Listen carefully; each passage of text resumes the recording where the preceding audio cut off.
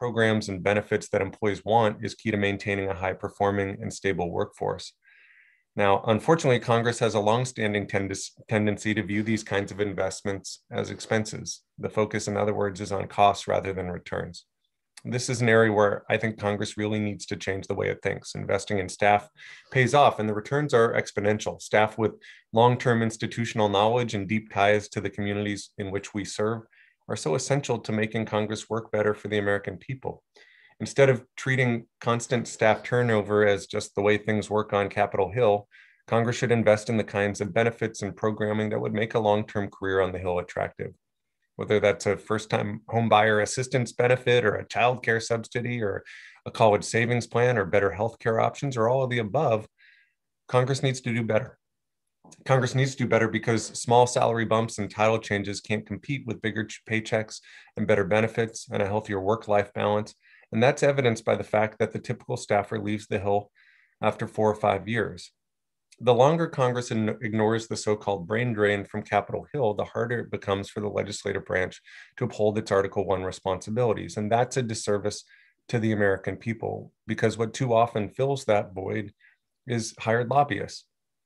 Today, we're going to talk about steps Congress can take to regain a competitive edge in the career marketplace. We'll hear former staff explain why a long-term career on the Hill often isn't sustainable for so many. And we'll also hear from experts focused on empowering staff through mentorships and professional development programs. And we'll learn about the latest in employee benefit trends and how Congress compares. So I'm looking forward to this discussion and to hearing what the experts joining us today recommend. And I'd now like to invite Vice Chair Timmons to share some opening remarks as well. Thank you, Mr. Chairman, and thank you to our witnesses for being here today to discuss this very important issue. In the rules of the House, where this select committee was established, it states that this committee's mission is to make Congress more effective, efficient, and transparent on behalf of the American people. There are many ways to achieve this mission, but one of the most important ways to do so is investing in staff, our teams. Our teams are everything. They are the ones who are communicating with constituents on a daily basis, whether it be a staff assistant answering a phone call, a communications director responding to a social media message or comment, or a constituent services representative handling a casework issue. These are the people that are essential to making Congress work better, more effective, more efficient for the American people. I believe a big part of the reason Congress is viewed as ineffective or dysfunctional is because we do not take the necessary steps to invest in our team members. We have seen numerous companies in the private sector put an emphasis on staff retention, whether that be through a benefits package, continued employee training programs, or just an overall better emphasis on the work-life balance.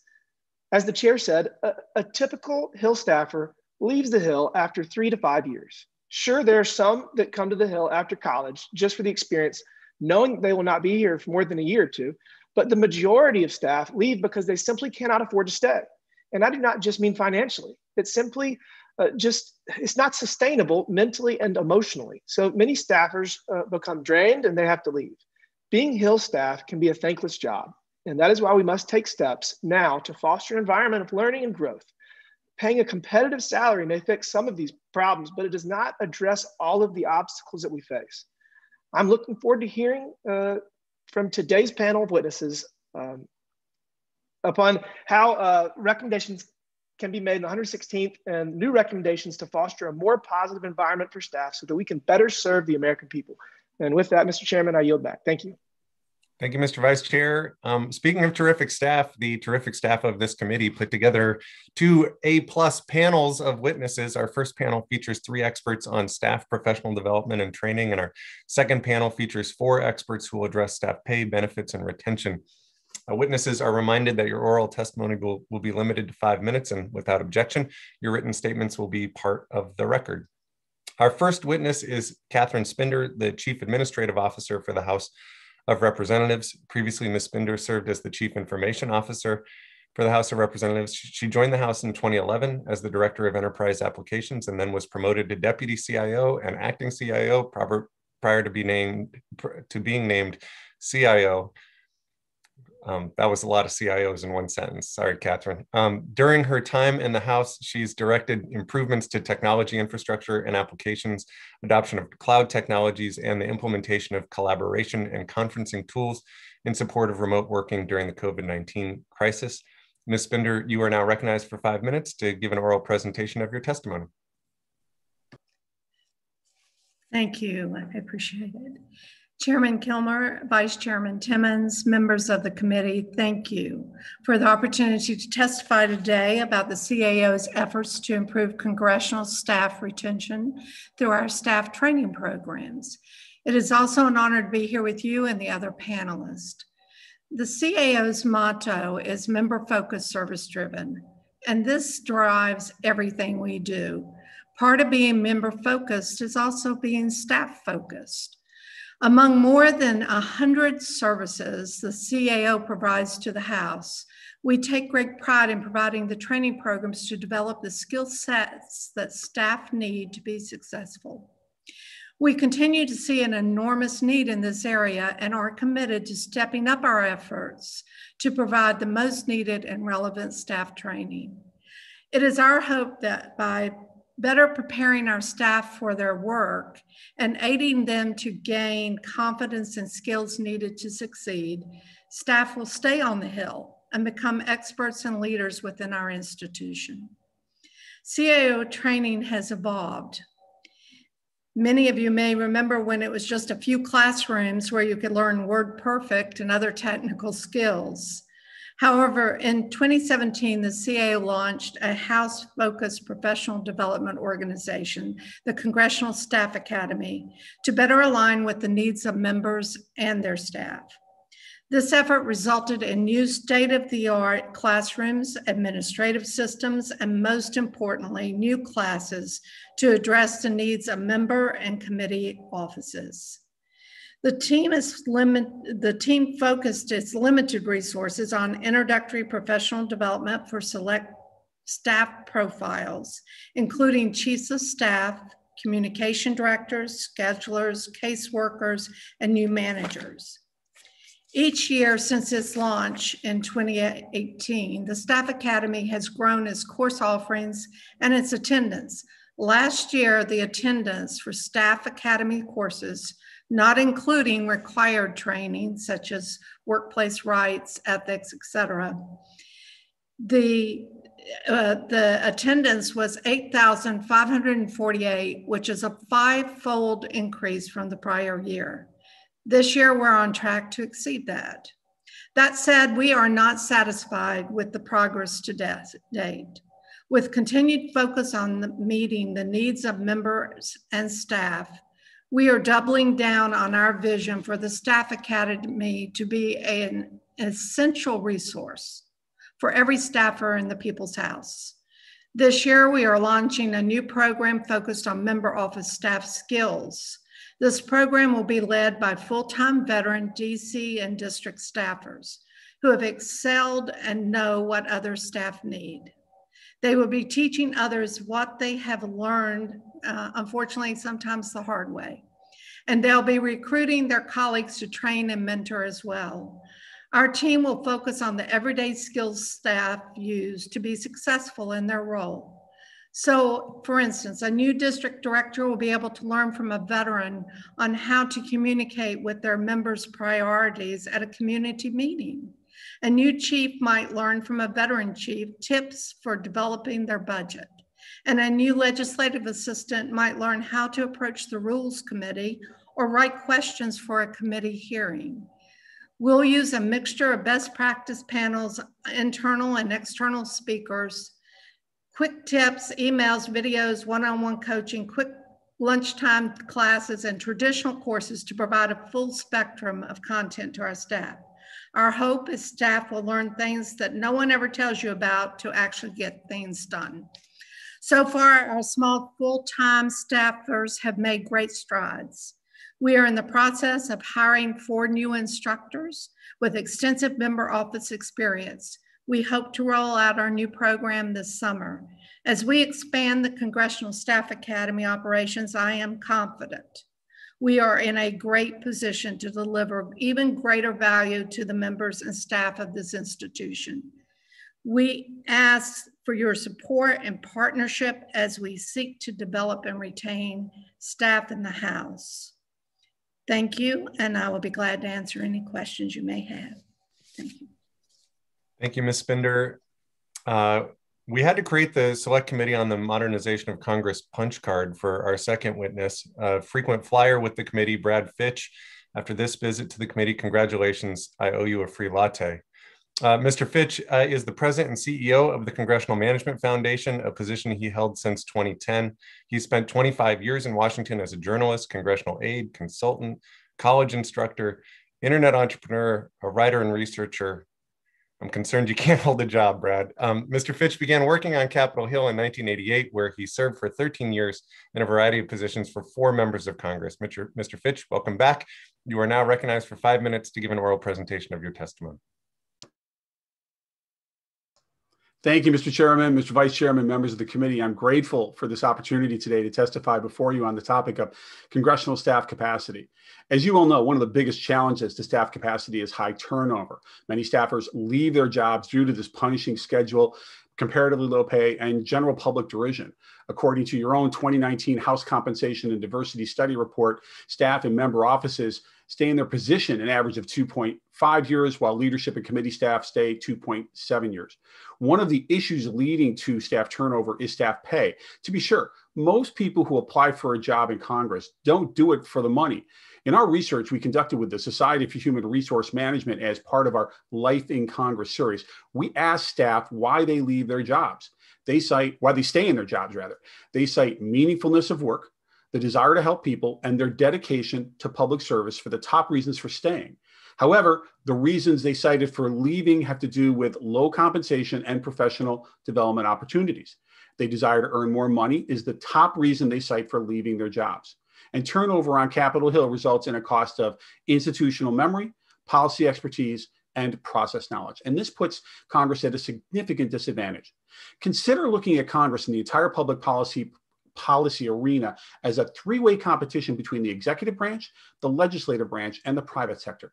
CMF conducted an analysis of representative staffers from these 3 areas who all worked on the National Defense Authorization Act.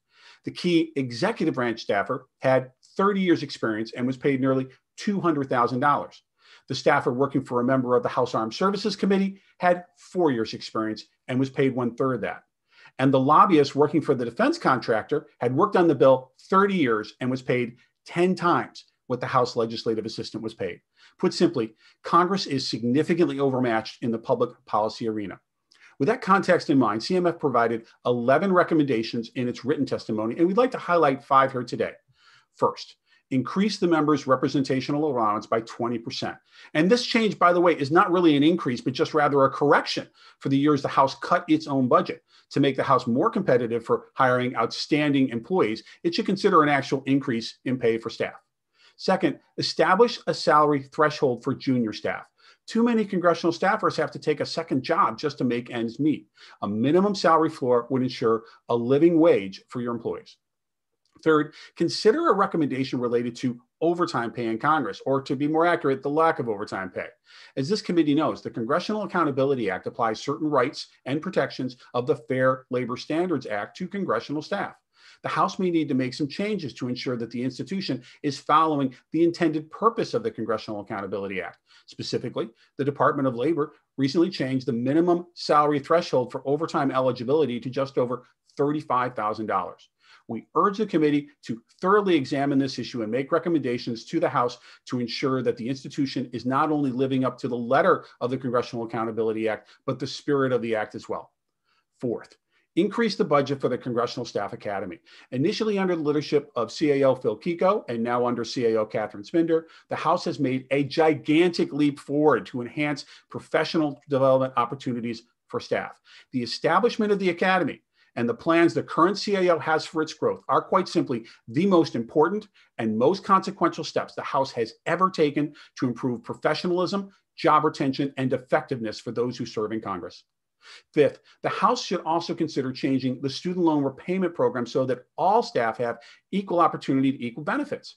Currently, each office receives the same amount regardless of how many eligible employees it has, and independently determines how to distribute those funds. We recommend changing the student loan program to replicate transit and healthcare benefits. Finally, for the House and Senate to genuinely address the challenges to staff capacity, the institution must change its culture. Too often, given the extraordinary demands on the job, staff are viewed as easily expendable and easily replaced. This not only has a tangible negative impact on the institution of Congress, it exacts a terrible toll on these amazing public servants. A recent news story looked at the insurrection of January 6th and the aftermath impact on the attack on congressional staff. One congressional staffer said in the article this: "Staff in general have a feeling like they're being invisible, like nobody is looking out for us. Staff are the lifeblood of this institution, and the culture needs to change and treat them accordingly." This committee has been an oasis of constructive thinking on how to improve the institution of Congress, and your work can create a transformational change that will not only impact the people who work on Capitol Hill, but will create a legislative institution to better serve our nation. And as this chairman and vice chairman have wisely pointed out on many occasions, ultimately your mission is to enhance the product and services you deliver to your principal stakeholder, the American people. Thank you. Thank you, Mr. Fitch. Our next witness is Aaron Jones, the Director of Congressional Relations at the Wilson Center, which runs highly regarded trainings and professional development programs for congressional staff. Previously, Mr. Jones served for 8 years in the office of Representative Hal Rogers. His expertise is in federal budgeting, the appropriations process, legislative history, and U.S. politics. Mr. Jones, you are now recognized for 5 minutes. Thank you, Mr. Chairman and Vice Chairman and members of the committee. Thank you for asking me to testify before you today. As the chairman said, I currently serve as the Director of Congressional Relations for the Woodrow Wilson International Center for Scholars, a federal trust instrumentality created by Congress in 1968 to provide a place for scholarship, open debate, and actionable ideas that the legislative branch can use to create policy. We do not advocate positions. Rather, our job is to provide Congress with the expertise that you need in order to make informed decisions and take educated votes on the issues our nation faces. Through the policy education programs that we run at the Wilson Center, we know that there are men and women within this institution who care deeply about growing professionally, and they care deeply about this country, and they want to work with the other side to find common ground. This may not be something that the media likes to report on, but that doesn't mean it isn't happening. Our job as people who care about our country and this institution is to continue to provide these opportunities and to make sure that we do not create a self-fulfilling prophecy where we say that there is no bipartisanship, therefore we must make it so. I served as a staffer for Congressman Hal Rogers in the mid-2000s for several years. And as a staffer seeking to grow professionally, I actually applied to the Wilson Center's Foreign Policy Fellowship Program in 2013 and completed the program. I traveled with a staff delegation trip to Mexico in 2014 that was arranged by the Wilson Center for a group of alumni for the program. I never dreamed as a staffer that participating in this program would lead to my becoming the Director of Congressional Relations and managing that very same program, but it's been wonderful to see the growth that I've seen in staff. The Wilson Center runs several policy education programs for congressional staff, the vision of which is to allow congressional staff to come together, learn, and grow. The core of our programs is the Foreign Policy Fellowship Program, which is supported by a grant from the Carnegie Corporation of New York. This program targets mid to senior level staffers, consists of 6 classes held on Friday afternoons. Each session focuses on a different foreign policy topic and lasts for 2 or 3 hours. Participants also engage in interactive simulation exercises that are designed by our experts. And these exercises place participants in groups where staffers from both chambers and both parties have to work together to come up with responses that appeal to the whole group. Finally, there's also a social hour, which of course this portion has been omitted during the COVID pandemic, but we intend to reinstate that as soon as conditions permit. We also run masterclass sessions on various important issue areas that are targeted for senior level staff. These classes take deep dives on issue areas where staffers work for several hours studying it. So far, we've conducted master classes on cybersecurity, Russia, China, the Arctic, North Korea, and there's upcoming sessions on Africa and water security. Beyond these offerings, we also have classes on cybersecurity and artificial intelligence that follow the Foreign Policy Fellowship models and the masterclass models. To date, we've had nearly 1,300 congressional staff participate in the various classes that we offer, including, I might add, one member of the second panel who will be testifying before the committee today. Upon graduation from these programs, staffers become part of an alumni network. We engage these alumni by offering additional briefings, forums, delegation trips to keep staffers informed, and most importantly, interacting with each other. As members know, the congressional delegation activities, traveling, they, with their colleagues, can not only be an educational asset for policymaking, but it also builds relationships and friendships that extend beyond chamber, beyond party, and can last a lifetime. We have heard directly from participants that their experience within our programs have led to staff working together across the aisle and to have either to create legislation or simply to have a sounding board with the other side as they craft their policies. After 8 years of running this program, the Wilson Center has developed a reputation among staffers for providing solid, nonpartisan expertise, and this is useful to their members as well as their careers. Many staffers hear about this opportunity for professional growth by word of mouth from their peers and from their colleagues. One participant recently told us that he had heard about our programs while he was doing interviews on the Hill, describing the opportunity as a professional development opportunity and perk for the job. I'm often contacted by chiefs of staff and other hiring managers on the Hill who take notice of our programming that is listed on candidates' resumes. And this is a very rewarding for us. I hope that I've demonstrated today that this proves that there are rays of sunshine through the clouds of partisanship that we're often hearing about. It is my hope that places like the Wilson Center can continue to find resources to maintain these types of programs for congressional staff, not only for their individual professional development, but for the health of a vibrant democracy. Thank you, Mr. Chairman. Thank you, Mr. Jones. We're now going to move into member questions, just so folks have a sense of the batting order. It'll be myself, followed by Mr. Timmons, then Cleaver, Davis. Oops, it just moved on me. Stop moving. Phillips, Joyce, Williams, Reschenthaler, and then Van Dyne. With that, let me recognize myself for 5 minutes. And let me start with Ms. Spinder. I wanted to share that I've been hearing good feedback about the Staff Academy. It's obviously a tough job training people how to do these jobs, which often require a pretty unique skill set. And when it comes to Congress, occasionally an understanding of archaic traditions. In the past, there's been some feedback of frustration with trainers telling staff how to do their job or without having necessarily an understanding of how Congress actually works. I guess I was wondering, has there been consideration of hiring staff part-time to just develop curriculum and lead courses? I think the thinking is this could help pay our talented staffers a bit more and ensure that our training is based on current experience. Has that been considered? It has, and quite frankly, that's why we decided that while we are hiring these 4 additional individuals, 2 who can help with district office training and 2 who can help with on the staff here on the Hill. These individuals we are hiring are individuals who have recently been staffers at the House.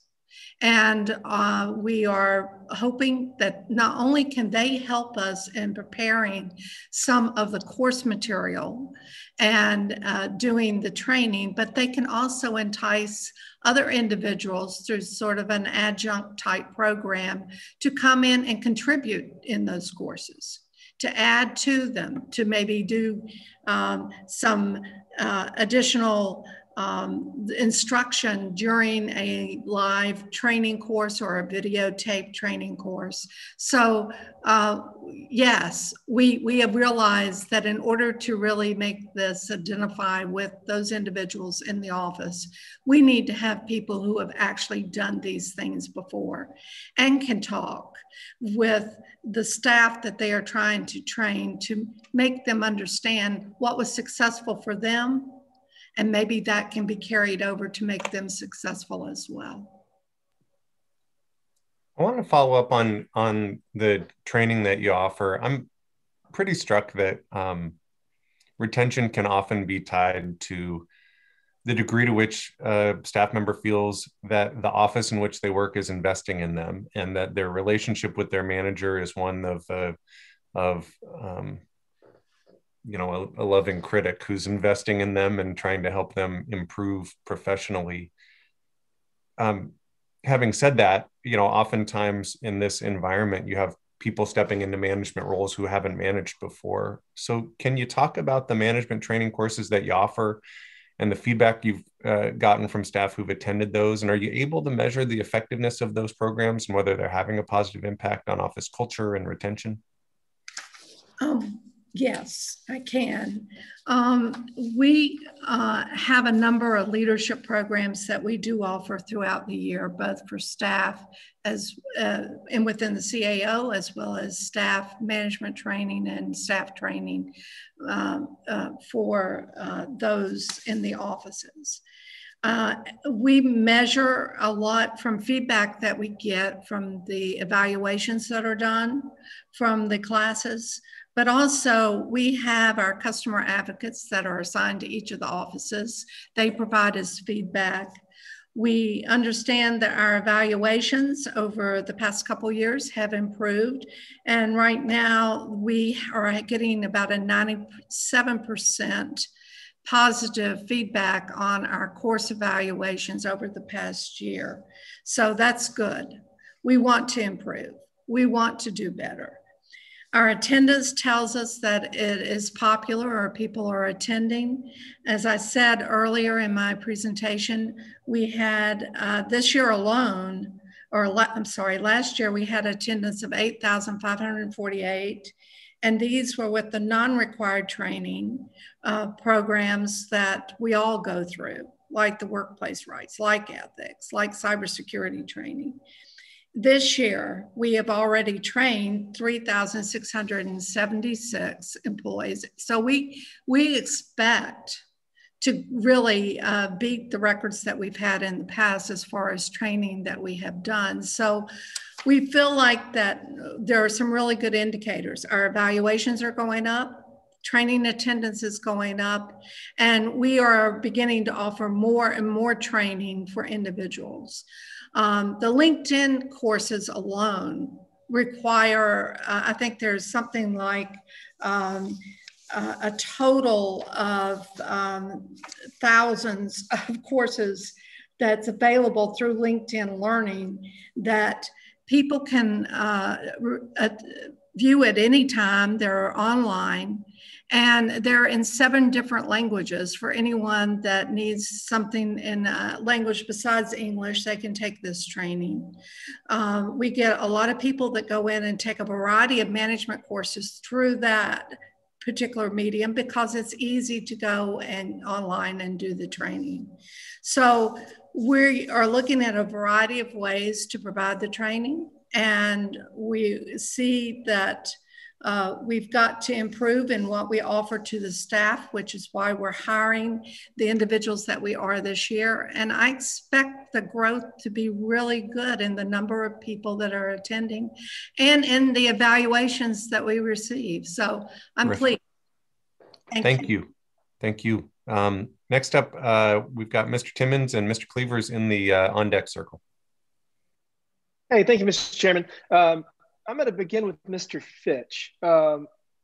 Fitch, you referenced increasing the entry-level salary, but what number do you think is appropriate there? I mean, you know, $15 an hour is $32,000. Is that sufficient, or where are you going with that? And I guess another question is, how many people on the Hill make less than $32,000? Is that really a big problem that I'm not as aware of?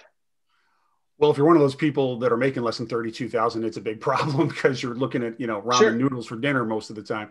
And the number, I'm not going to offer that at this time. I'd like the opportunity to research that further. And I think that at some levels it may need to be adjusted based on location. I mean, we live in the Washington, D.C. area. We did a little analysis, a quick analysis of what an entry-level employee at the IRS would make as a staff assistant. And at the entry level, they're paid $38,000 as a minimum. And that was just, you know, we were just looking at comparative to the executive branch.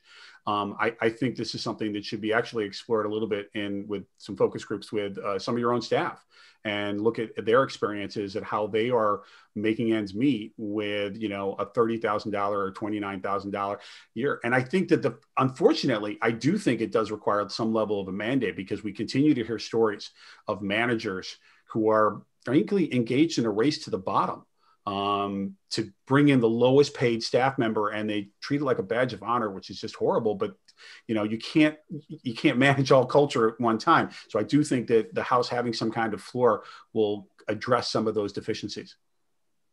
Sure, and I guess the challenge there, I mean, I think DC is one thing because the cost of living is so high, but certain more rural areas, if you're in a very rural area, it's just a different story for an entry level job. But I definitely agree. We pride ourselves on taking care of our team members, so it would be interesting to know how many people are working on the Hill that make less than $32,000 a year. I'm sure we can look into that. Thank you, Mr. Fitch. And again, I wanted to appreciate, I was just looking at my email 4 years ago. It was 2018 is the first time I emailed you, and I emailed you at 6 a.m. and you got back to me 4 hours later and you said, I'm really sorry for the delay. And I just think that's great. We hit the ground running because of the resources that you offer. And I just really appreciate the role that y'all play in helping Congress really get offices set up. So thank you for that. My pleasure.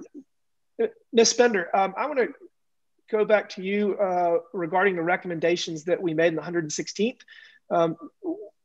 Do we need to do something direction through appropriations, or are there changes that we can be made without any actual directive? Could you just give us an update there? From the last Modernization Committee, we are making progress on that. We're prepared at any time to sit down and begin updating you on the progress we are making. Yesterday, in fact, we rolled out digital signatures for congressional offices to use through our new Quill program. And that is one of the things that we have been working on from a modernization standpoint. We have probably about 25 projects that are ongoing that we think is consistent with the request that was made in the 116th. And we are tracking all the others to make sure that we have them prioritized and ready to go as soon as we have staffing available to start working on those. So we're making good progress. And we would love to sit down with you at any time and review those projects. Sure. Thank you. Thank you so much for that. We really appreciate all your hard work, and just please use us as a resource to get you whatever additional help you need to get all of these things implemented. We really do appreciate all your hard work. One specific area, could you talk about the recommendation regarding onboarding training for new employees? Has that have we made any progress there? Well, our HR department has developed a human capital program where part of that is recruiting and ensuring that we have recruiting that is sent out to a variety of different groups to ensure that we have a broad diversity of individuals that are applying for our courses and a much greater audience of recruiting firms that we can pull from. So we are seeing that from a recruiting standpoint, we are seeing many more applications and many more submissions than what we have in the past. Sure. I don't want to take, I'm over my time. I apologize. We're going to definitely get with you soon. But again, thank you so much for all your hard work, and we look forward to helping you through this process. Thank you. I thank you for that. Thank you. I yield back, Mr. Chairman. Thank you, Vice Chair Timmons. Next up, Mr. Cleaver, and Mr. Davis is in the on-deck circle. Thank you, Mr. Chairman. Thank you, Mr. Timmons, for both of you for this meeting today. I'd like for all three of our witnesses to respond to this question. How do you think the American public would respond to the members of Congress adequately paying its workforce? What would be the response of the taxpayers in your estimation? Well, I'll take the first one, and I think you obviously teed up, Congressman, that's one of the challenges. Anytime Congress, quote unquote, spends money on itself, it is criticized, sometimes unfairly. I remember looking at when they spent money on the Capitol Visitor Center, we even had critics, and I'm like, what about the word visitor do you not get? It's not in Congress. But there are ways to address that. So if you didn't want to see an overall increase in the overall either legislative branch budget, you could shift costs within the legislative branch. For example, certain institutional costs could cover things that are currently paid for by the MRA everything from hardware, software. There's more creative ways to do it. And I think that may be one of the ways that this committee may want to recommend. So it doesn't have to eventually take the hit. But in the end, the legislative branch has to get on an equal footing with the executive branch. And that may mean an increase in pay. But I think you do need to look at internally how the numbers go, because a lot of the money, as you know, is being eaten up in security and in building costs at this point in the ledge branch. And that's got to be addressed at some point, or else that is going to continue to suck money out of the personal committee and leadership offices. Thank you. Thank you. I'm happy to take a stab at it as well. I think that one of the problems is a perception that of the American public that staff are paid a whole lot more. I don't think that there is a recognition that there's a low pay in Congress. And also, I think there's also a perception that big offices with a whole bunch of people working, and they're working 9 to 5, and that's it. I can't tell you how often I pick up the phone at 6, 8 o'clock at night when a constituent calls in and they're shocked that somebody's answering the phone. But I think there's a perception problem that needs to, this is something that needs to be talked about, not create. And, you know, I worked for Congressman Hal Rogers when he was chairman of the Appropriations Committee. And those that are on the committee that are on the also on the Appropriations Committee can remember well the circular firing squad that we had during the last recession in what Mr. Fitch called the race to the bottom on congressional staff salaries. We're still recovering from that. Member pay and or member representational allowances are still recovering from that to where I know staffers today who are being paid as much as I was when I started in 2006, 2007. So but I think perception among constituents, we can show constituents what he is on Capitol Hill. Thank you. Ms. Jones-Wilson. I'll add just a few comments. I mean, I think that we can provide excellent staff training, all three of us can, who are speaking today, but really and truly, if the staff can't afford to live in DC and they can't afford to function with the salary they have, then that's got to be addressed. I think that it's going to be the way it's presented to the American people. We have to give them the ability, if they're going to work here, to be able to make the money they need to live. And all of the great training we provide and everything will certainly help them be able to function in their job. But still, at the end of the day, if they are not able to find a place to live that they can afford, that's going to cause retention to suffer. Thank you. Mr. Fitch, I was at the White House 2 weeks ago for a meeting, and I looked around the room in the Oval Office with a number of about 8 members from both sides of the aisle, and I looked at the people who were standing around the walls, the people who worked over in the White House, and every single one of them, everyone that was in that room, once worked over in the House of Representatives. Shawana Goff, for example, was the floor manager that I think, Mr. Kilmer would remember easily. And I'm sitting there thinking, these are thieves over here in the White House. These are convicts. They are stealing all of our people. Now, I didn't say that to the president because I have a lot more sense than that. But my goodness, I thought it was horrible. My time is up, but you had mentioned, Mr. Fitch, about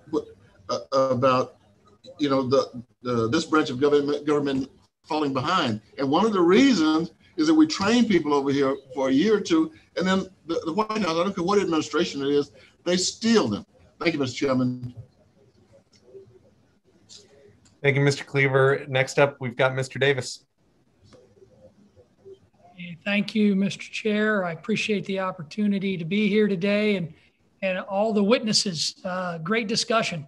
I do want to also echo some of the comments that were made by Derek, by the chair, in regards to the Congressional Staff Academy, Ms. Spindor. I think, looking ahead, we'll be in a much better position to retain staff and be able to move forward. And as many of you know, on this committee, we have former staffers that are now members of Congress. So this is a committee that I hope will get a lot of things done to benefit addressing the issue that we're here to talk about today. Ms. Spindor, yeah.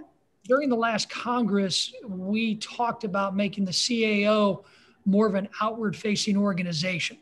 How has that worked since you began? Because, I'm someone who believes a stronger, more proactive approach from the CAO to member offices is something that we can, have more members be informed with. You mentioned earlier you have folks that are put in place to be our liaisons, but give us a little more detail about what you plan to do even more so in the future.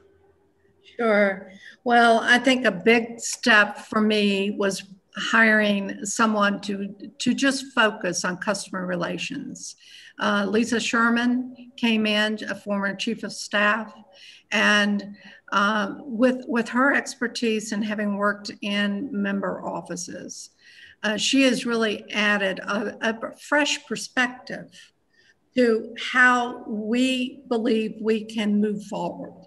And I think by the work that she's doing to hire these new instructors from the staff, this is going to help us a great deal. But she also has some great ideas on how to market the products that we have directly to the staff. Because what we're finding out, Congressman Davis, is that we have a lot of things that we've developed that people really just don't know about. You're right. And I think that by having a marketing branch, an outreach branch that's part of the CAO, we can mature that to where we are providing information that each member office needs to know about the services we provide and how to get in touch with us and in touch with the right people to be able to acquire those services or get help with those services. We are also looking at major changes to our technology group and how we are reaching out and working with each office. And I'm not quite prepared to announce that, but we're working on it. But we're looking at how we can provide more services, more real-time, modern services to the offices. And you should be hearing about that in another month or so. Great. I think Lisa is great. I worked with her in my capacity on House Administration before in the Franking Commission. I'm glad you're seeing her make a difference and put that office perspective in place within your agency. I look forward to hearing some more from you in the future and sitting down with Lisa to talk about some of the things you just mentioned. One program that I always highlighted when I was a staffer and continue to highlight to my team is the student loan repayment program here in the House. I watched some of my colleagues pay off their student loans with this program, but there were things that Mr. Jones mentioned about the lowest paid employees, Mr. Fitch mentioned about the lowest paid employees. I always was upset as a staffer that the lowest paid employees were the ones who couldn't take the full benefit because of the tax provisions that used to be in place. But many of my colleagues on this committee and other colleagues joined me in passing a bill that I authored that would take away that tax penalty for up to $5,250 a year. How are you letting employees and letting offices know that now they can offer this same program and their lowest paid employees can take the full benefit without having to worry about paying Uncle Sam in the future? I know that our payroll and benefits group has held sessions with offices. I know that we have sent out material. I think that it's a great point. We need to do more in that area to make them aware of that. I think with the way we've been working remotely and everything, it's been a little bit more difficult for our payroll and benefits group to be able to get that message out to everyone. But I'll take that back and we'll see what we can do.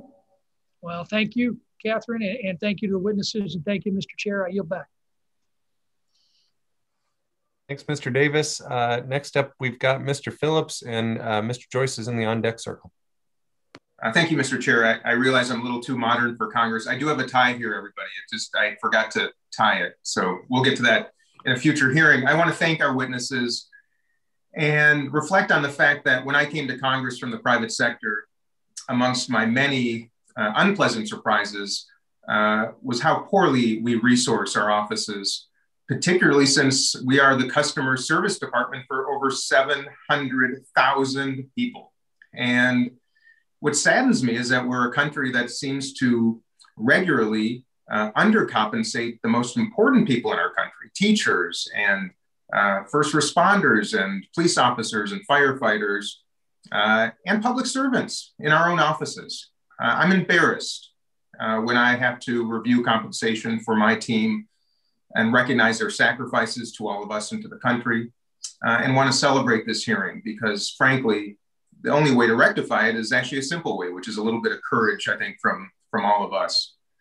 With that said, I want to start with you, Ms. Spinder, relative to professional certificates and professional development. I understand that it's not in the public's interest for public dollars to be spent to further educate or enhance the careers of public servants. But in the private sector, we would sometimes resolve that by paying for college or classes or professional certificates in return for a commitment to stay on board for X number of years. So there's a return on that investment. I'm just curious from your perspective, what is the rationale on the prohibition that precludes us from paying for staff training and professional certificates? And if there's some way you think that we might present it in a thoughtful way that could move the needle. Well, I think you just mentioning that is going to help quite a bit. We do, I know within the CAO, provide quite a bit of additional training for people to go and take training courses to prepare them for the certifications. It has been our policy not to pay for the exact certification, but to provide them whatever training they need to be able to qualify for that. And as far as college courses and college training, I've always been a big proponent of that as well, having come originally from the private sector. And for some of our employees, we do let them go to training at MIT or Harvard when there are professional development courses that they have. We set aside training dollars to have them go and attend some of the 1 week, 2 day, 3 day courses that some of the larger institutions provide. We certainly can continue to go back and look at the policies that we have around certifications. For me personally, having a number of certifications, one being for project management and other things in my career, it is helpful when you can not only provide the training, but you can also cover the cost for the certification, because sometimes those costs are very expensive. Yeah, terribly so. I would agree. And I want to make it clear too, I don't see public service as a path to become wealthy, but we should be certainly competitive. Yeah, I'm not familiar with the data. If any of you could share with us your estimate of the gap between comparable jobs in the private sector relative to the various categories of the offices in the House. Anybody have a sense of how significant you think the gap is between in the pay in percentage terms? Yeah, I can speak to that, Congressman Phillips. We've done research on that. It does vary widely. On average, it's about 20% between private sector and executive branch, but it does vary widely. So for example, if you're a House legislative assistant and you move off the Hill to K Street or an association, you're probably going to look at a 20-25% bump. If you're a Senate chief of staff, you're triple your salary within a year. So if you see a Senate chief of staff leaving their job, you can pretty much bet that they've got a kid who's about 10 or 12 years old and they need to raise money to get them to college. And that I've seen that happen multiple occasions, but it's in general, the average is about 20%. All right. I see my time is running out. Just a message to my colleagues. I think we can do better. And I think we should be attracting the best and brightest to public service. No better way to do so than at least be competitive. With that, I rest my case and yield back. Thank you. Thank you, Mr. Phillips. Next up, we have Mr. Joyce, and Ms. Williams is in the on-deck circle. Thank you, Mr. Chairman, and Ranking Member Timmons. I've got little bandwidth here at the House. So even though my screen might be black, I'm still here with you. Apologize for that. And Congressman Phillips, I'm deeply offended on your failure to wear a tie. I get mine now. Mr. Fitch, in your testimony, you discussed the level of vitriol flowing into the offices through phone lines and the internet has reached unprecedented and dangerous levels. Do you have any recommendations for the committee on what the House can do to better prepare our staff for handling difficult and even those calls, but even sometimes the stressful situations that might start to occur when we reopen? Yes, I do. The Congressional Management Foundation actually wrote a short blog after January 6th in coordination with the American Psychological Association. So a couple recommendations we have. First of all, obviously staff training and dealing with difficult situations, role playing can be very helpful. Secondly, we recommend that offices strongly consider during these periods of time changing their phone policies to have phones roll over to voicemail. We've had offices do this, and a lot of members resist that. So, no, there's somebody got to be on the phone. No, you don't, because what you're giving up is you're putting that staffer on the front line to get death threats and all sorts of vitriol. And what we've found when offices have made this change and they follow up with the constituent 2, 4, even 10 hours later, the constituent's perfectly happy. So it doesn't reduce your customer service if you allow the phones to go to voicemail and then respond. What it does do is it reduces the mental stress and mental health toll on your staff. So I think that's one of the biggest things that individual offices can do, and whether the committee makes a recommendation of best practices, but the technology is there for offices to do this and help their staffers get through these difficult period of time, which we just hope kind of calms down, you know, in a post-January 6th world. Well, I'm certainly in agreement on having that break, if you will. I have a certain individual here in the district that seems to call me after happy hour. And he's an executive at a large corporation downtown, but the things he says on that phone are disgusting. And, you know, it's, and I can't imagine the staff having to deal with the same thing. And, you know, the trouble is too, is I think the staff sometimes feel like they're supposed to be that buffer. You know, I didn't find out this guy was calling, leaving these messages and doing this stuff for a little while till, you know, he raised the ante, and all of a sudden they thought my personal safety might be in jeopardy. And you begin to worry about the effect on these young people and how we're going to do, what we can do as a whole to try to bring this vitriol down. Well, I will pass on any further questions and my remaining time back to you, Chairman. Thank you, Mr. Joyce. Next up, we have Ms. Williams. Thank you, Mr. Chairman. And I think I speak for so many people that are serving with us today, especially on this committee, that serving as a member of Congress is an absolute honor for me. And as members of Congress, we're fortunate to have staff who feel the same way about serving our constituents. I know that my staff is top notch, and I will put them up against anyone for the work that they're doing to serve our district. But for too many congressional staff, there are so many obstacles to coming to the legislative branch and actually staying here, as we've been exposing and discussing today. From the prospective intern with the dream of pursuing public service, which I get those random phone calls that people are wanting to start to work in my office because they want to truly serve the people, to longtime Hill staffers that are starting a family. Too often we see people turning away from the Hill based on factors like income and how are they going to actually raise a family. And we have to do all that we can to ensure that it's affordable and feasible to serve as a staffer in Congress. So I am so happy that we're having this discussion today. Mr. Fitch, I know we've touched on this, but I want to package it all up in a nice little bow for the committee and for everyone that's watching. How could investing additional resources in the legislative branch for staff pay pay and benefits help ensure that we're able to attract candidates for congressional staff positions who represent the diverse backgrounds and experiences of the people in our districts?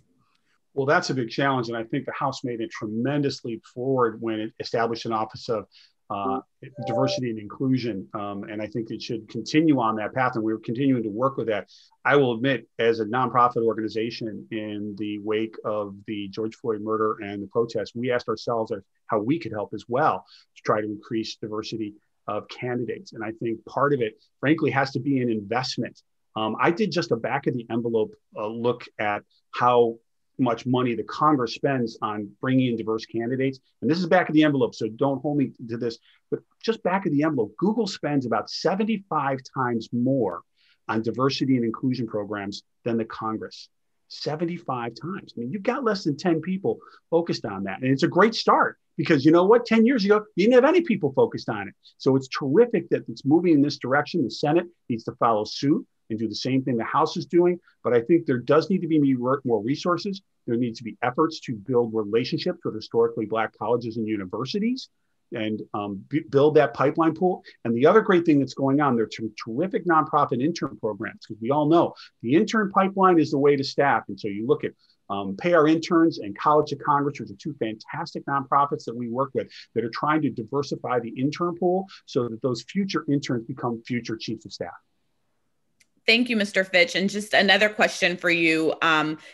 We all know that it's important that once we get good staff, that we're actually able to keep them. And we want them to be able to buy homes and start families and send their kids to college. And you talked about that Senate Chief of Staff, when their child is getting ready to start thinking about college, that's when they leave. So what are some of the top reforms that we should keep in mind geared toward helping congressional staff build long-term wealth as they start their careers here so that they don't have to turn away when they have these big life changes?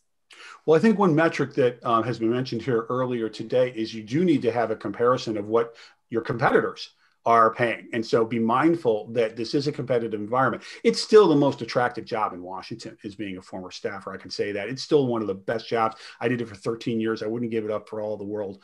But I do think you have to look at the competitive offerings. And that means looking at benefit structure. For example, we've talked about college paying. Right now, it's a tuition, it's a student loan reimbursement for the loan.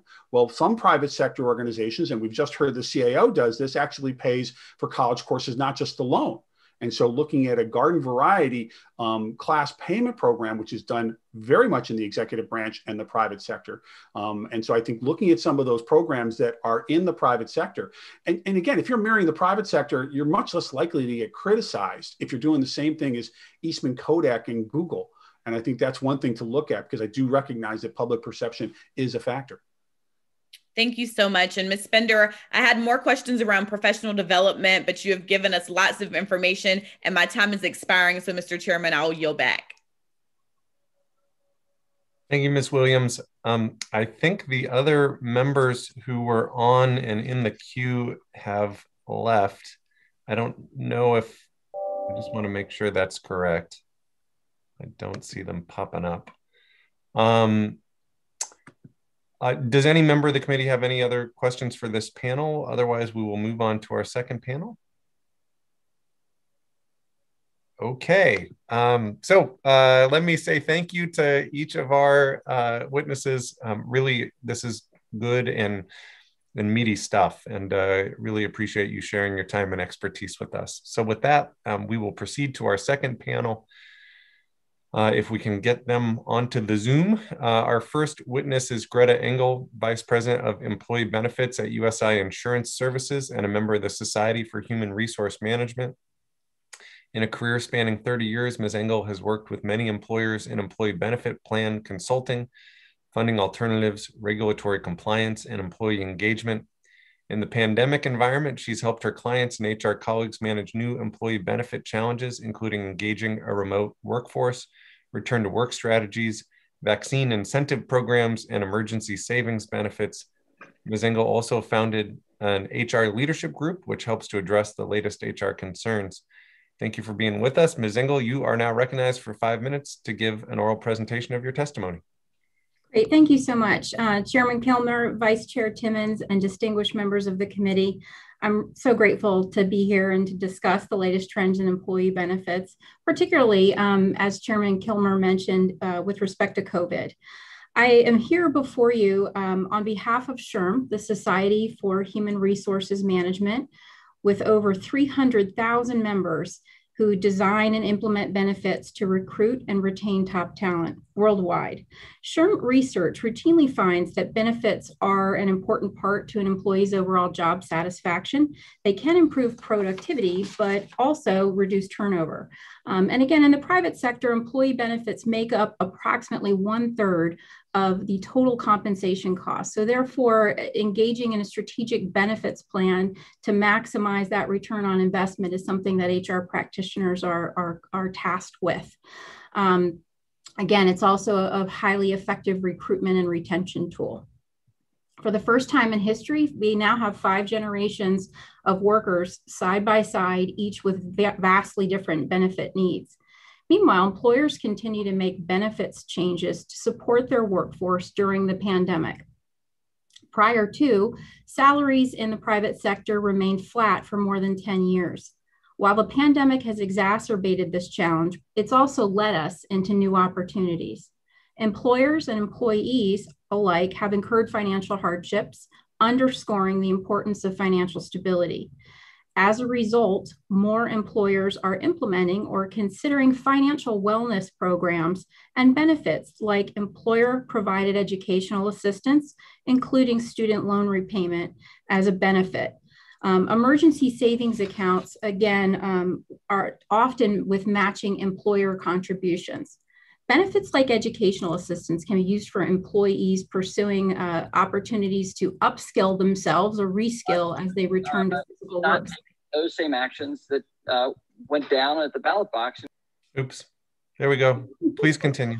Sure. Ultimately, these strategies will extend beyond the workplace and allow employees to pursue better livelihoods for themselves, their families, and future generations. In surveys, millennials tend to value benefits more than other generations. Some analysts have predicted that this preference will cause the trend to more benefits to continue as baby boomers leave our workforce and our nation recovers from the pandemic. A few of the latest trends in benefits start with healthcare. The bottom line is that the private sector is moving more towards a value-based system where we're looking to actually measure the performance of provider networks for both quality and cost, and offer lower out-of-pocket costs to employees. Employers are also adding in new incentives such as getting MRIs from a cost-effective center. Again, there's no clinical difference from one MRI to another, but they can have vastly different financial costs. Again, that's more out-of-pocket spend saved for the employee.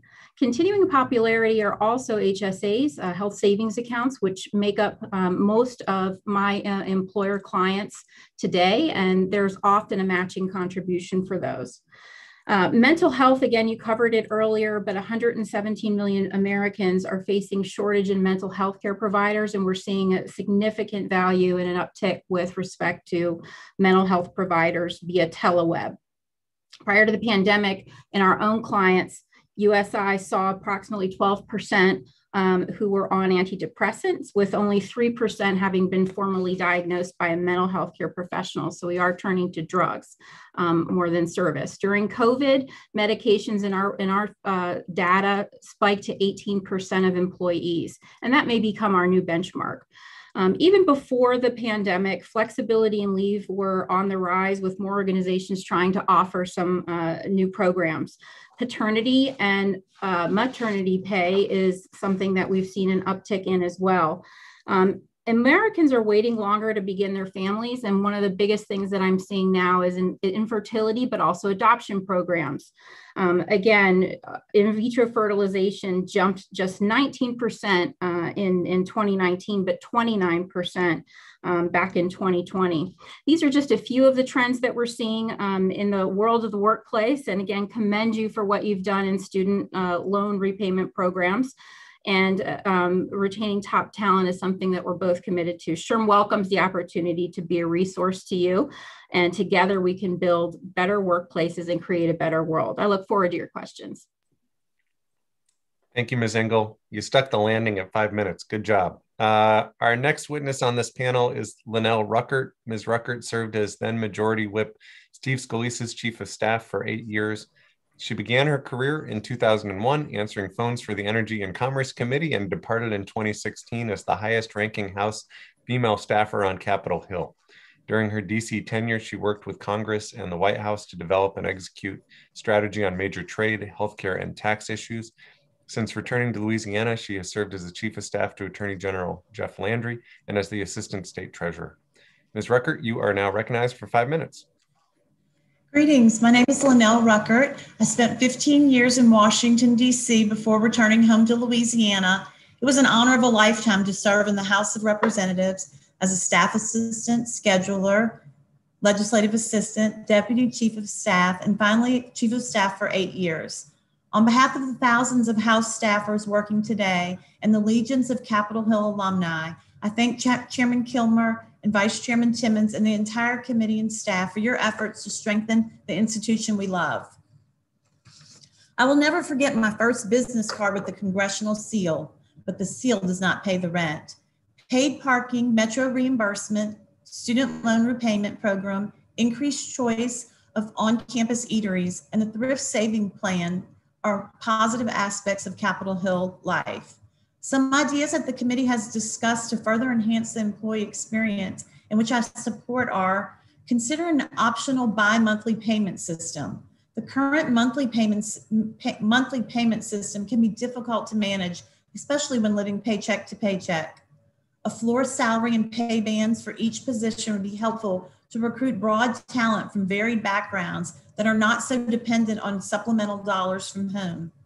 A human resources department that provides training to develop and retain staff, promote bipartisan events for staff to mingle, give recognition for years of service, and allow for flexible work schedules during work periods. As important as the institutional support provided to staff is the support provided in individual offices by the member and the staff who manage them. A positive office culture that invests in and promotes mentorship and the professional development of staff is essential. Those who manage congressional staff have the opportunity to make or break their staff's congressional experience, and this committee can help promote and strengthen the support for building a positive office culture, which help retain and enrich the staff experience. A mentorship type philosophy is a great benefit to the individual staff and institution. It's possible to incentivize junior staffers with exposure by providing opportunities to staff the boss for meeting and events, sending them to training to learn about issues and expand their knowledge base, give them an opportunity to travel to the district to meet with real people that are affected by their work, establish a speaker series for new staffers on how to set up for success on Capitol Hill and beyond. It is also critical that we find a way to retain staff longer. The knowledge they cultivate over the years is a great benefit to the members and their constituents. Some ideas to retain senior staff are establish an in-house credential program aligned with the School for a Grant Masters in Congressional Operations or Policy, reward tenured staff with bonus pay for years served, allocate premier parking spots for longevity as an incentive to stay, allow time off for deeper professional development experiences off campus. The institution of Capitol Hill is unique and offers endless possibilities. As a Hill staffer, you learn how to work with others to achieve a common goal, how to think proactively and remove obstacles to reach success, and time management skills. I hope your continued work serving on this committee acts as a turning point where thousands more staff will have a positive experience on this shining city on a hill. Thank you. Thank you, Ms. Ruckert. Appreciate your testimony. Our next witness is Fran Peace. Ms. Peace served as District Director for Congressman Wally Herger from 1987 to 2013. Prior to that, she worked for Congressman Herger when he served in the California State Assembly. Ms. Peace has also worked in the insurance and realtor industry and is actively involved in community service work, including with the Beale Military Liaison Council, which serves active military families and veterans from Beale Air Force Base in Northern California. Ms. Peace, you are now recognized for 5 minutes. Thank you. Good morning, Chairman Kilmer and Vice Chairman Timmons and members of the committee. My name is Fran Peace, and I come to you today as a former district director for 26 years in Northern California. I was asked to comment on congressional staff recruitment, development, and retention. Before I get started on what I believe to be the nuts and bolts of district operations, let me first state that my background is from the private sector, focusing primarily on customer service in the major retail industry of insurance work and other realtor. And I was also the CAO for a small financial investment company. Working with people and meeting deadlines was my strength.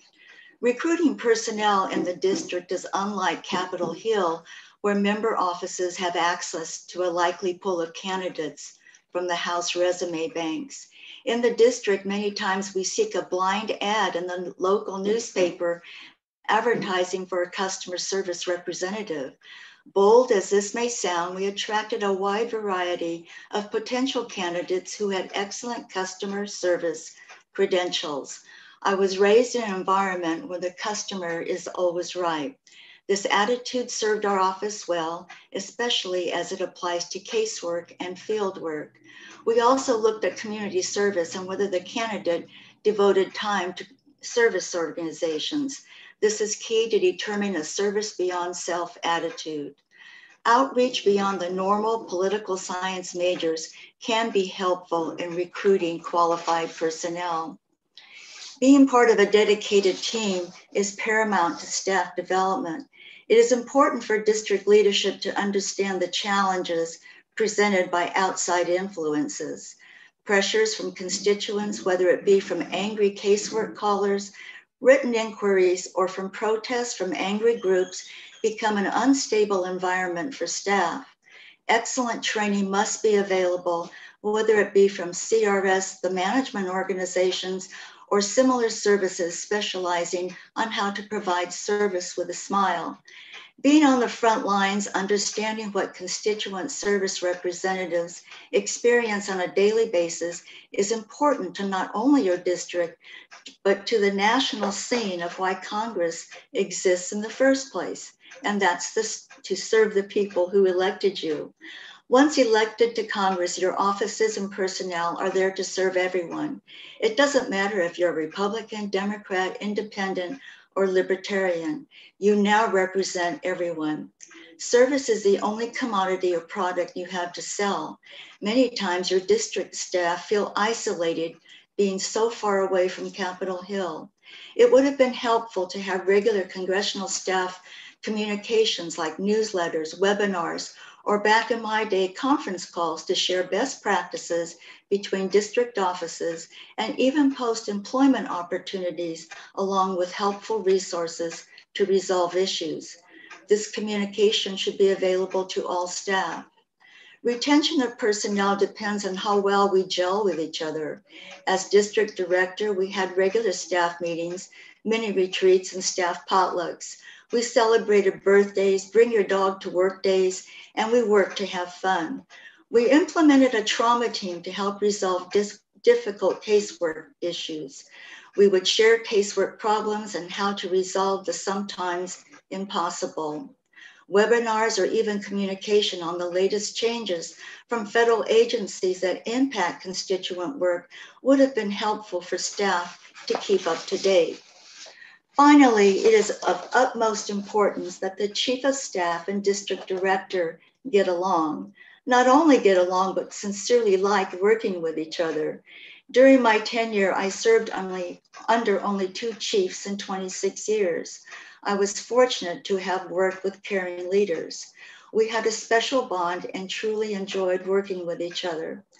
Managing a congressional office is much like managing a Major League Baseball team. The manager of a pro ball team must be able to recruit players who gel with existing team members. The manager must also manage personalities, recognize pitfalls, and be able to resolve any potential problems. COVID-19 has given each of you this unique opportunity to rethink how we can do business post-COVID and for the benefit of all involved. Thank you for this opportunity to comment, and I look forward to our discussion later. Thank you. Thank you, Ms. Peace. And our final witness is Dao Nguyen. Ms. Nguyen most recently served as the Executive Director of Future Forum, a generational caucus of young House Democratic members of Congress, of which I am proudly a member, although about to age out, I think. In this capacity, she oversaw the organization's expansion from 25 to 50 members and worked closely with congressional offices and stakeholders to develop coalition support for initiatives focused on engaging young Americans, empowering the next generation of public service leaders, and promoting innovative public policy. Dao, I'm grateful personally for your service in that capacity, so thank you for your work on that front. Prior to that, Ms. Nguyen served as a senior staffer to Congresswoman Stephanie Murphy, a senior policy advisor to Congressman Adam Schiff, and in the office of Congresswoman Karen Bass. Ms. Nguyen, you are now recognized for 5 minutes to give an oral presentation of your testimony. Chairman Kilmer, Vice Chair Timmons, and members of the Select Committee on the Modernization of Congress, thank you for inviting me to testify. I spent so many of my formative years on Capitol Hill sitting behind members of Congress at hearings like these, and I never thought in a million years that I'd be sitting in front of you all, much less doing it virtually from my own home. My name is Dao Nguyen. I'm here in my personal capacity as a former congressional staffer who proudly served in the House of Representatives for nearly a decade. In 2011, I bought a one-way ticket to DC to start my Hill career with an unpaid internship. I landed a full-time entry-level job in a personal congressional office as a staff assistant, and I went on to hold multiple legislative roles where I oversaw 10 to 12 vastly different policy areas at any one time. Finally, I had the pleasure of serving as the executive director of the Future Forum Caucus, a congressional member organization of members dedicated to issues important to young Americans.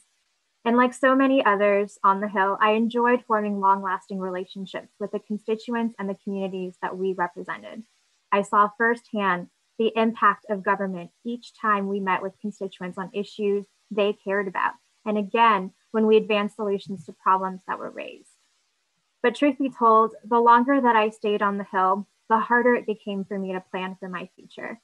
And I know I was, and still am not, the only staffer to feel this way. I felt the rub most as a junior staffer living in Washington, D.C., one of the most expensive cities in the country. As I advanced on Capitol Hill, I found it increasingly difficult to juggle mounting financial and personal obligations on Hill salary. Like many other congressional staffers, I help to care for family, I aspire to own a home, and I want to have a family someday. While I loved my time on Capitol Hill, I made the bittersweet decision to leave at the end of 2020, in part because I was offered a more competitive compensation package in the private sector that would provide more financial certainty and stability. I want to make it clear that I deeply cherished my time in Congress, and I have nothing but the utmost respect and appreciation for my former employers and colleagues.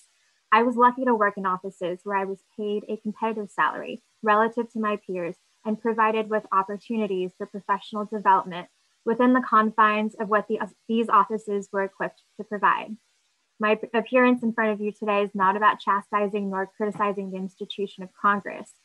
Rather, I'm here because I love it, and I want to help address institutional problems that often hold members of Congress back from hanging on to experienced staff with institutional knowledge and expertise, with the ultimate goal of better serving the American people. And that's why I support the Select Committee's work in finding meaningful solutions to the issues of staff retention and recruitment. Based on my experience and the concerns voiced by my peers, I believe the implementation of the following recommendations, among others, would make a positive impact. Provide a 20% increase for the members' representational allowance for committee offices and for leadership offices to increase staff pay. Establish a non-binding pay band system in the House that provides a salary floor for each position and accounts for annual cost of living adjustments. Provide congressional staff with opportunities to gain certifications. Provide management training for senior level congressional staff. And last but not least, ensure the health and safety of every congressional staffer on campus. And I want to make sure to emphasize this last point. The events of January 6th painfully underscored the degree to which congressional staff are vulnerable to security risks. As much as practicable, the institution of Congress has a responsibility to preserve the health and the safety of every person on its campus, including congressional staff. The congressional workforce plays an important role in helping members of Congress deliver for their constituents and their districts. Yet pay and benefits are often not commensurate with the work, the time, and the passion that staffers invest in Capitol Hill. These are structural issues that can often lead to low morale, high turnover of staff, and the inability of offices to retain and recruit top talent. Once again, I commend the Select Committee on its work thus far to address these issues, and I encourage you to execute on these recommendations and continue to seek input from both current and former congressional staff. Thank you again for the opportunity to testify. I look forward to your questions. Thanks very much for your testimony. With that, we'll move to member questions, and I'll recognize myself for 5 minutes out of the gate. And Ms. Nguyen, I want to start with you. I know that in this job, there are long days, difficult days, you know, and folks are able to power on because we feel like we're contributing positively to the country. But as staff begin to feel a sense of burnout and start considering a post-Capitol Hill career, what were the benefits that sounded the most attractive to you? What do you think would have the largest impact on retention? Is it first-time homebuyer programs? Is it the benefits that would help a staffer start a family, like adoption services or IVF and childcare? Is it work-life balance? Give us some guidance as to what you think could be difference makers.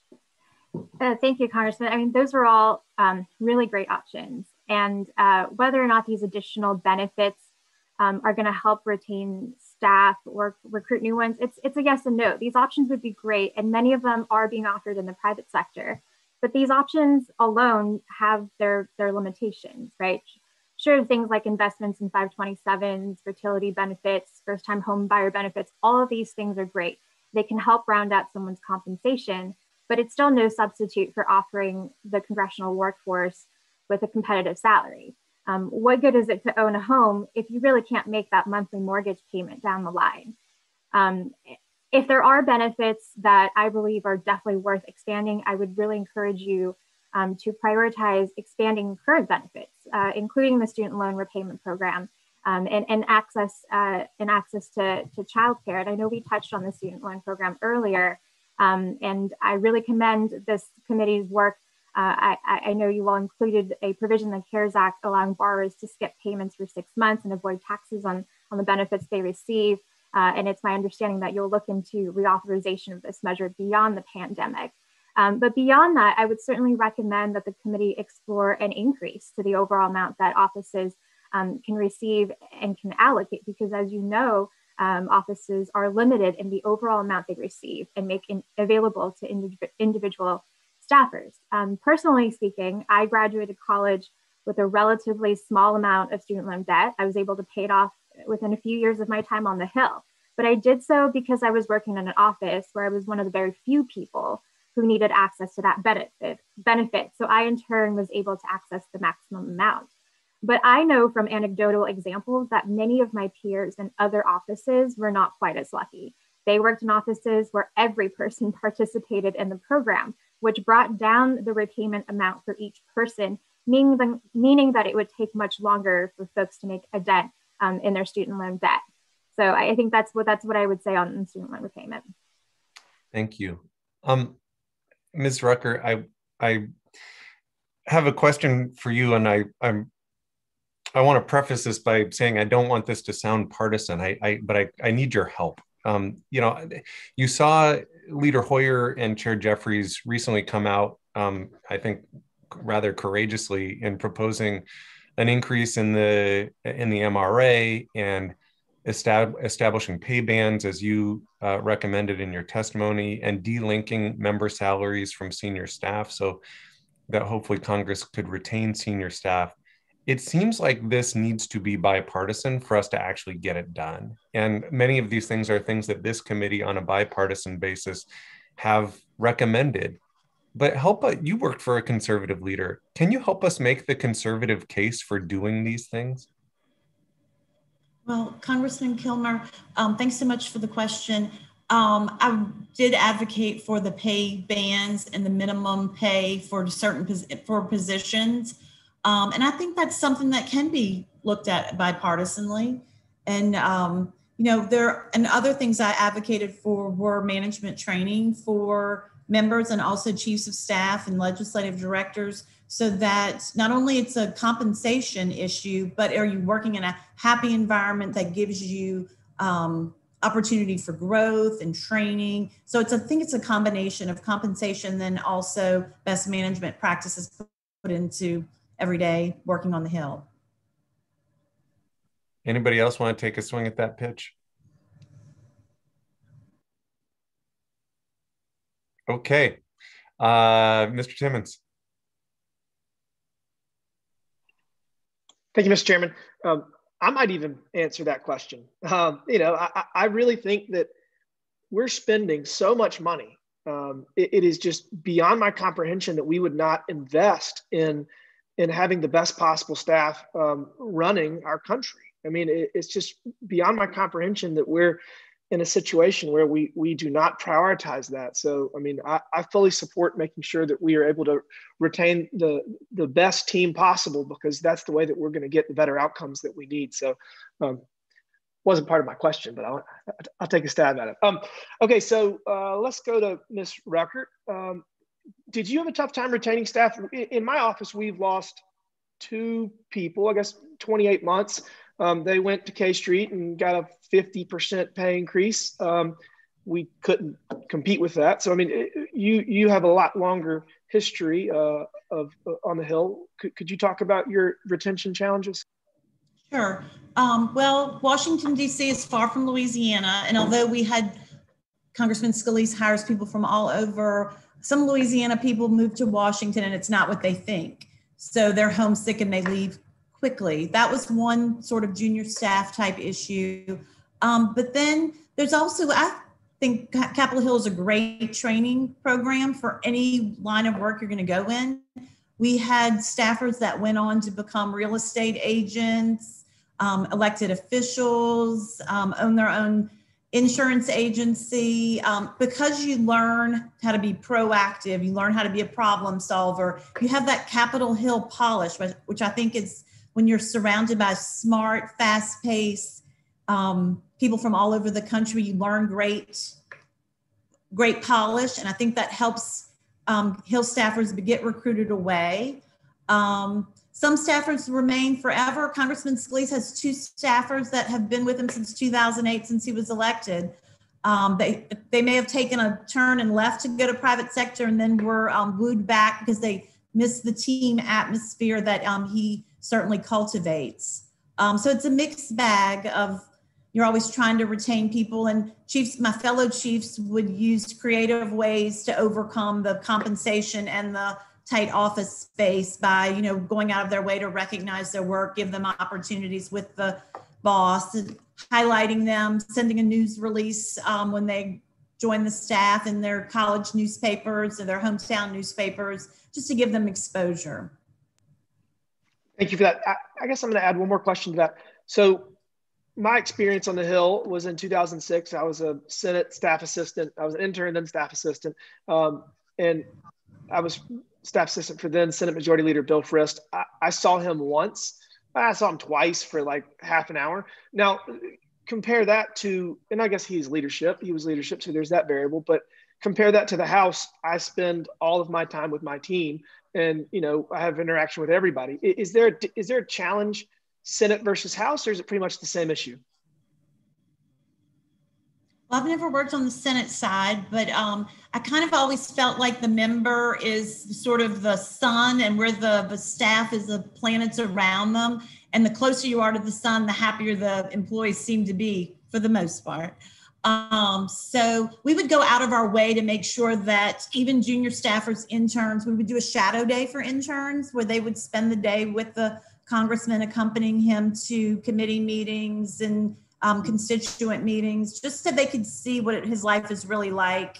And just always looking for opportunities. I was the chief of staff that had 2 children, so I didn't want to be with him, every evening. So we rotated those responsibilities, and that helped with morale, I believe. Sure, thank you for that. Ms. Engel, Could you talk more about the emergency savings accounts? That's a new concept to me, and could you elaborate? Yeah, I'd be happy to. So there again, AARP put out a study. It was really impactful, where the average American doesn't even have $400 to set aside for an emergency. That was before the pandemic. So we know that there is a really serious issue of financial stability in the country. So some of my employer clients are looking at ways to have an incentive program where if the employee is putting aside a certain amount of money, that employer will in fact match it, and it goes right into the employee's personal account that they own and they control. It is backed up with a group of programs around training and budgeting. Again, I echo Ms. Nguyen's sentiments around, if you don't have the money, it's kind of hard to manage the money. But by the same token, there are a lot of tricks and tips that these professionals help employees with one-on-one education. So at least they're squeezing that dollar as effectively as possible. So I'm excited that more of my clients are looking at it. I think that it is a really important benefit. Thank you, ma'am. I'm out of time. Mr. Chairman, I yield back. I want to thank all the witnesses for their time. Thank you. Thanks, Vice Chair Timmons. Next up, Mr. Cleaver. Thank you, Mr. Chairman. I apologize. I've got a financial services hearing at the same time, but I wanted to say this is a very important hearing, and I appreciate both of the leaders doing this.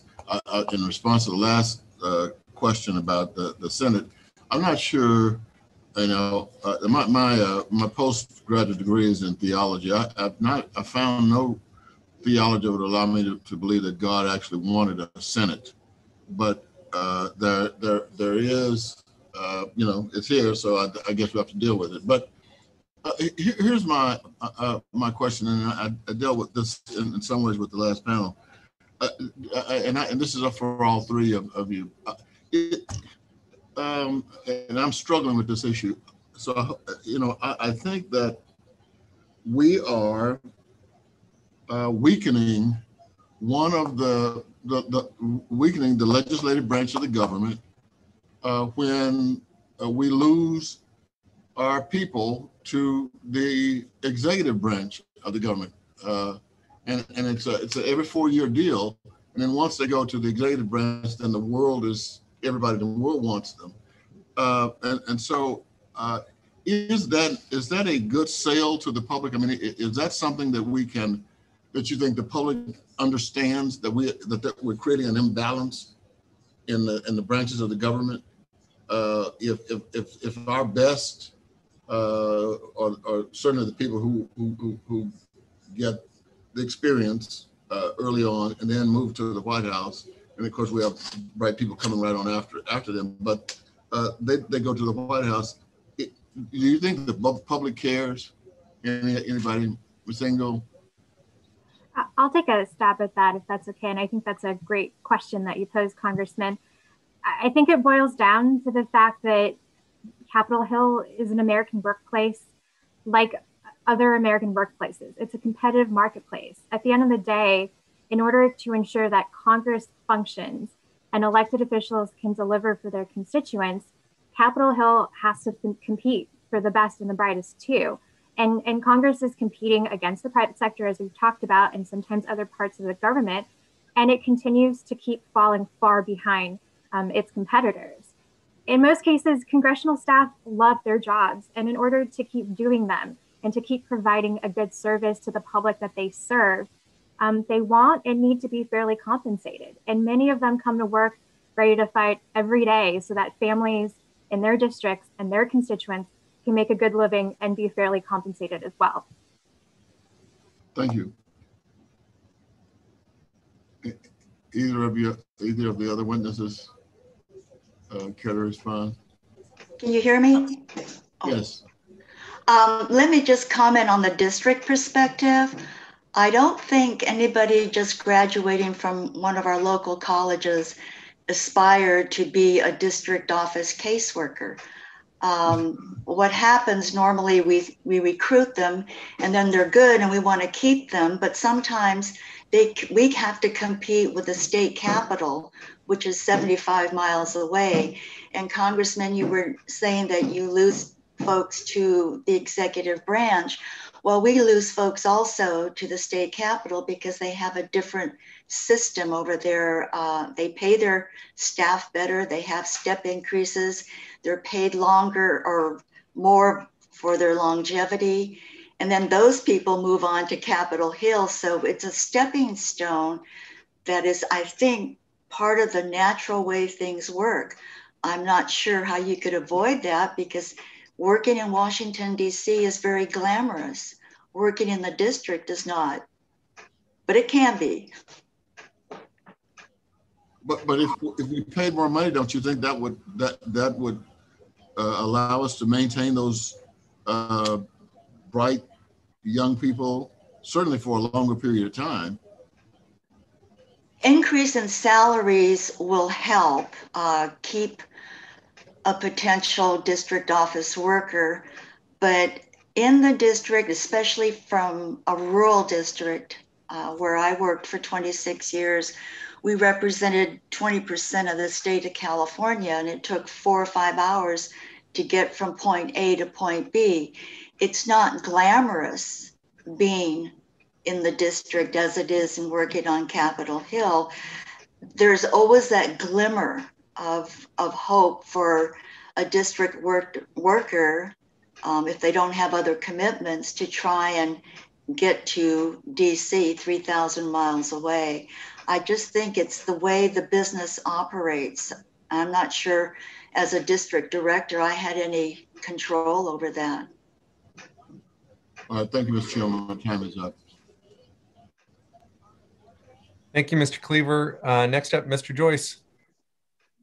Thank you. And Ms. Peace, continue on that.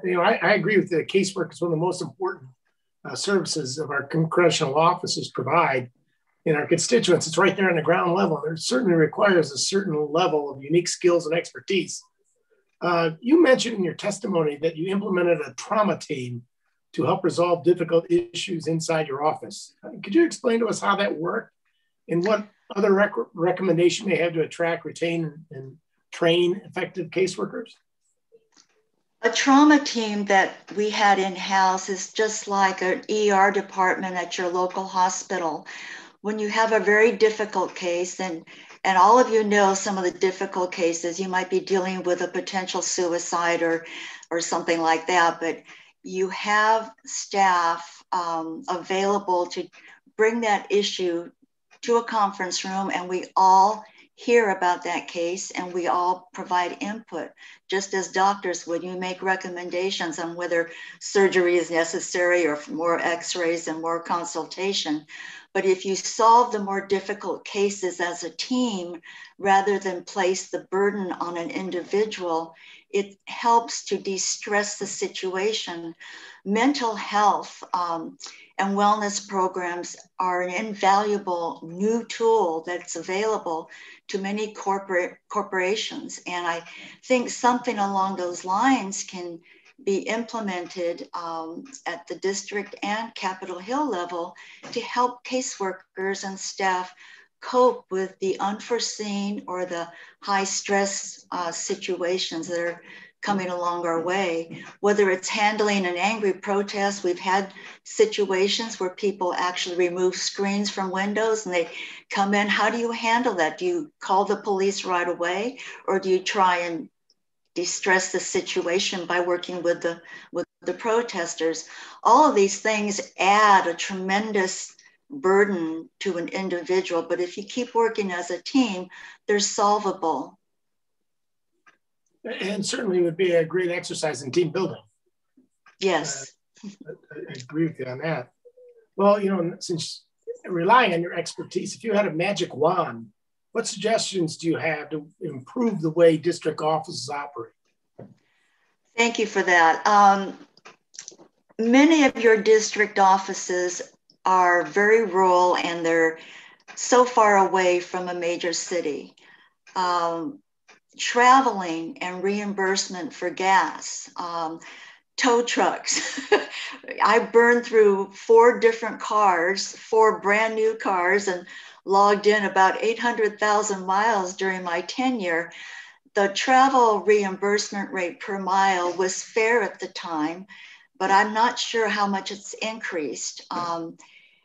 You know, gas costs in California is exorbitant.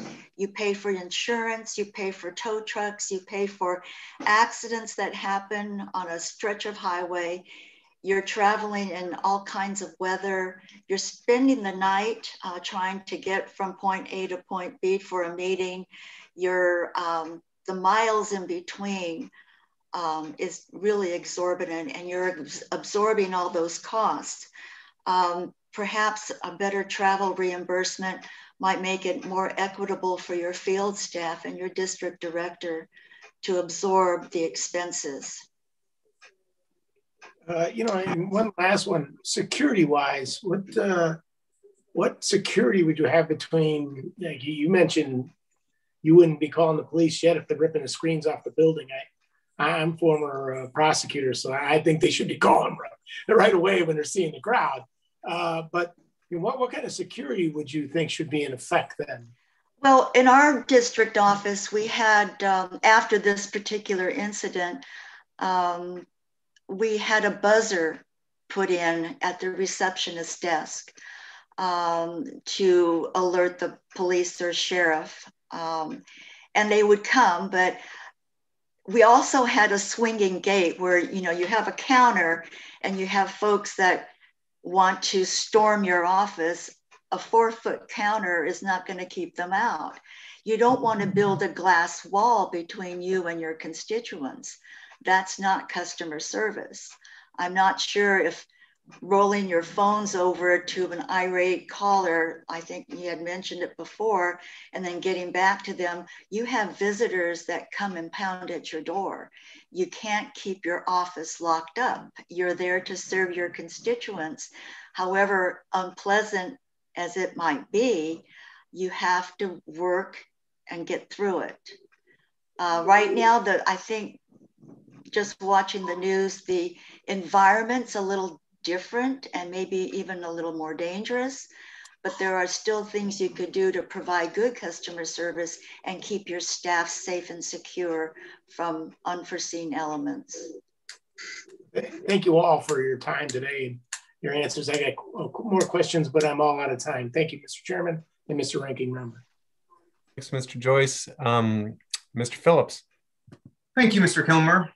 We recently had a hearing relative to congressional fellowships. My office takes advantage of a number of fellowship programs that bring people from various agencies, the administration, to our office. We cross-fertilize, of course, but I'm not aware of any programs that allow Hill staffers to actually take some time in the executive branch or various agencies. Curious from any of you who wish to start, what do you think about that notion? First of all, why isn't there such a program? And based on your respective experience, you think that would be a good offering for Hill staff to have a little bit of time in the other branch? I can start by saying that if I had to take a guess at why an exchange program like this doesn't currently exist, it's because congressional offices are under-resourced as it is. And it would be tremendously difficult for a member of Congress to, allow a staffer to kind of take whatever time off in order to go work in a different agency or whatnot. But with that being said, if we could tackle the resource problem and an exchange program like this could be created, I do think from my personal experience, it would be a tremendous benefit because as a congressional staffer, part of your job is also dealing with federal agencies, communicating with the liaisons in those agencies to get things done for your constituents. And so to be able to have insight into how agencies work, how the executive branch works would be tremendously helpful. I appreciate that. That was my suspicion. Anybody else? Any other shared perspectives or diverging ones?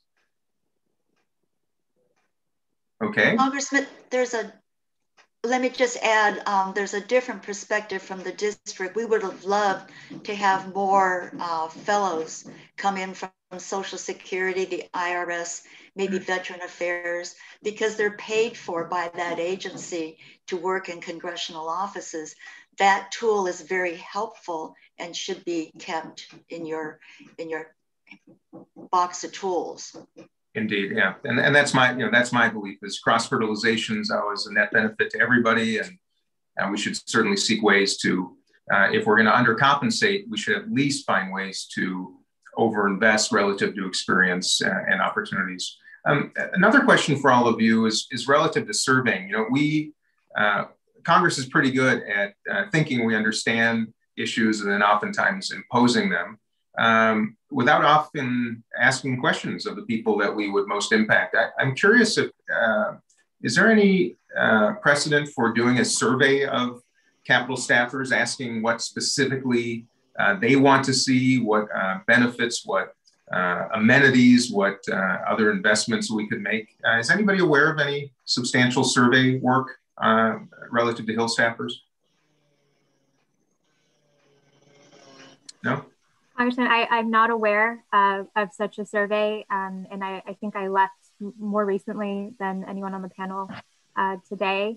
But I will say that idea would be certainly a welcome one, particularly if it were, provided on a voluntary basis, anonymous basis, so that staffers, particularly on the junior level, are able to voice the concerns that they have without fear of retribution. I think that would be an outstanding idea, and to be able to do it in a way where it is regular enough so that this committee and your colleagues are able to glean continuous recommendations for ways to improve conditions for the workforce.